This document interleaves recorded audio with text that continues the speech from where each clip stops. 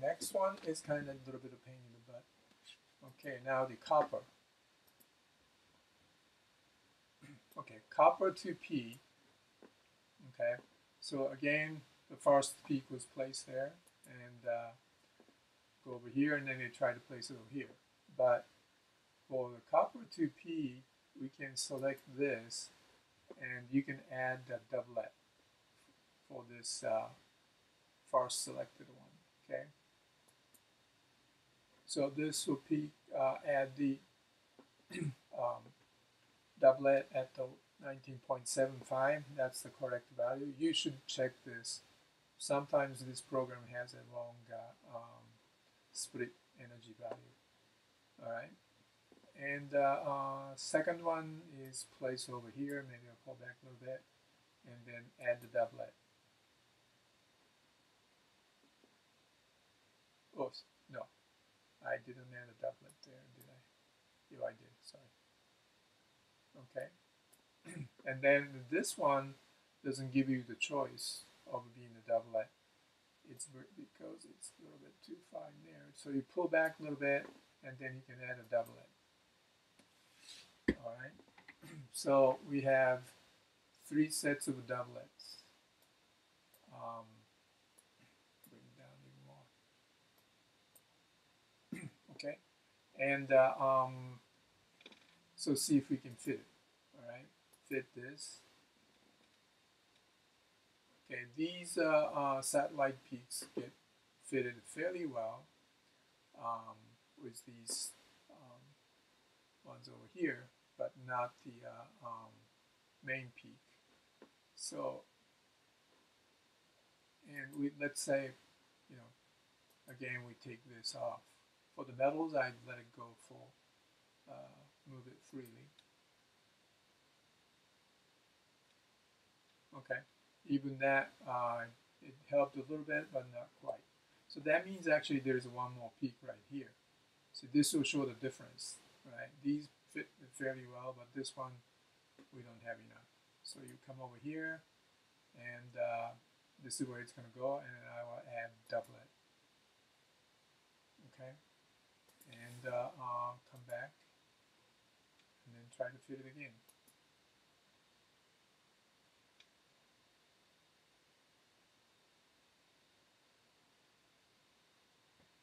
Okay, so this fits fairly well. Best you could do. You could actually remove the restrictions on the this one here to fit it a little bit better. Um, but because some of the satellite peaks is actually extra is being lost. Some of it electrons are lost into here. But the big difference is these two right there and over here. But I'm quite happy. So I just say okay.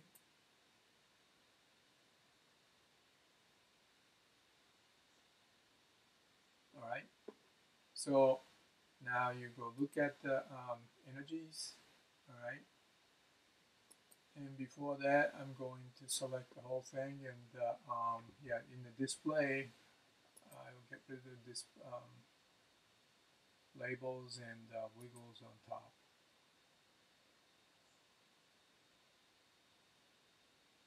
I just think it's cleaner. All right. So you can actually line up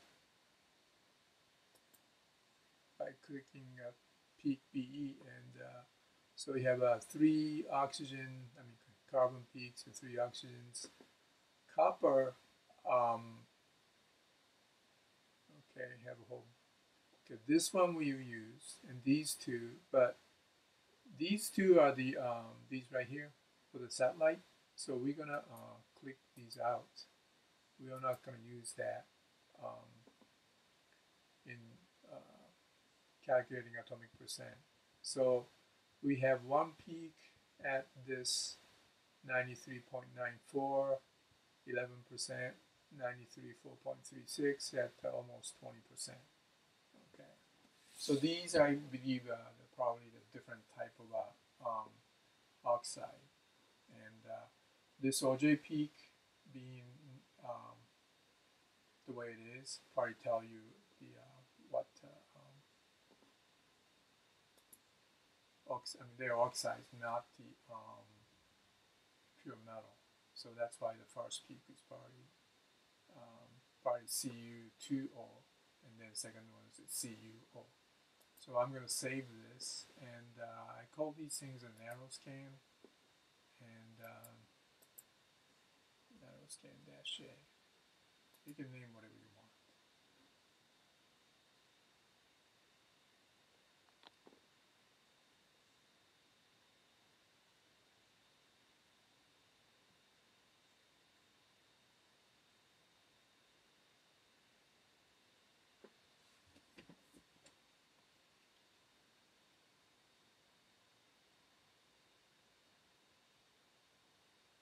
Yeah, my emulator has been pretty slow. Okay, so after this finish naming, okay, and then I'm going to go back to the QuickTime and pause it over here. All right, and it's not showing, so I'm going